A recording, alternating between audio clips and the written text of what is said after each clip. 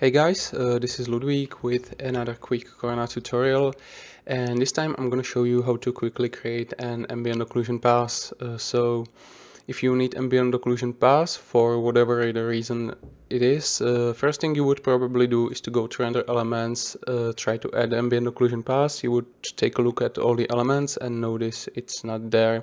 That's because Corona does this in a more flexible way. So what we do is we will add Corona text map element, which will basically render whatever the texture map you will put in this slot. So we can call this an AO pass.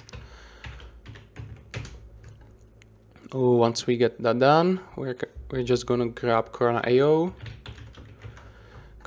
map, maybe increase the distance for this particular scene to something like 300 centimeters, and now just put this map right into here. And once we render this, a new render element popped up, and it's our ambient occlusion pass. And as you can see, it's as easy as that. But obviously, most of the time when you're doing ambient occlusion pass, you want your environment background to be white as well. Because otherwise, if you multiplied this over your image, your environment background will basically turn black. All you have to do here is just enable this override background color, set color to white, and once I do this, voila, we now have our quick ambient occlusion pass.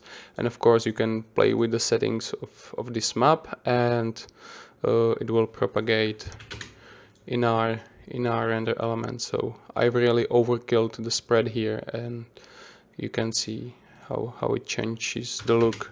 So yeah, this is it for the quick ambient occlusion pass, and I hope you found it useful, and see you next time.